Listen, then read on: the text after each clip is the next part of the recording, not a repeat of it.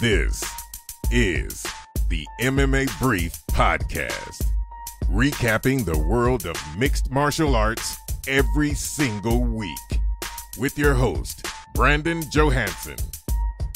Welcome back to the MMA Brief, episode 36, recapping UFC Fight Night 114 from Mexico City.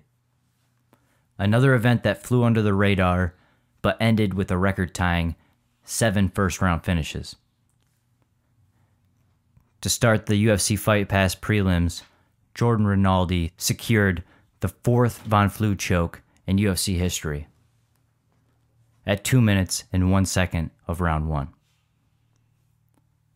I was lucky enough to see the 3rd Von Flue choke live in Nashville when Ovince St. Preux got the tap.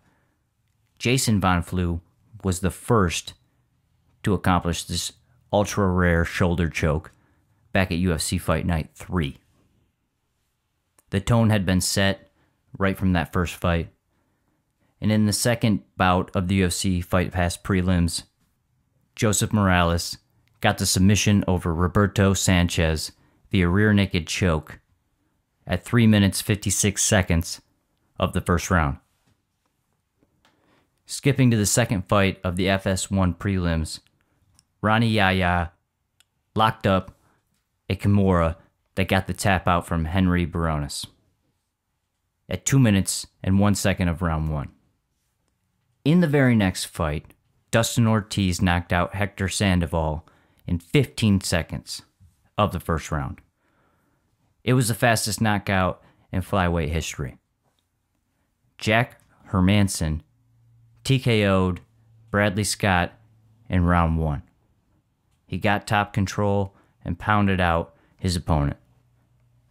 He seems to have a combination of excellent top control and powerful ground and pound. This is his second consecutive first-round TKO. Smilin' Sam Alvey got the biggest win of his career over former champion Sugar Rashad Evans by split decision. Humberto Bandone had a successful UFC debut with a knockout over Martin Bravo in 26 seconds of the first round. It was a devastating knee, highlight reel material. If you're a Just Bleed fan, this was the event for you. If you're just randomly flipping through the channels and all of a sudden you see guys' heads flying off in the first round, 26 seconds in, 15 seconds in, minute in, 2 minutes in, it was a great event. Moving to Nico Price versus Alan Jouban, Nico Price was able to remain undefeated by knocking out Jouban in 1 minute and 44 seconds of the first round. In the co-main event, Alexa Grasso picked up the split decision win over Randa Marcos.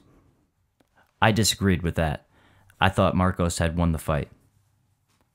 In the main event, Sergio Pettis picked up the unanimous decision win over Brandon Moreno. Fantastic win for him in his first main event in the UFC, and afterwards he called for a rebooking with Henry Cejudo, which was interesting. A lot of people thought he should have called out the champion.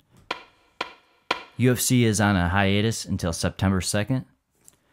I figure if Snoop Dogg can make a Snoopcast for Dana White Tuesday Night Contender Series, I can make a brief cast.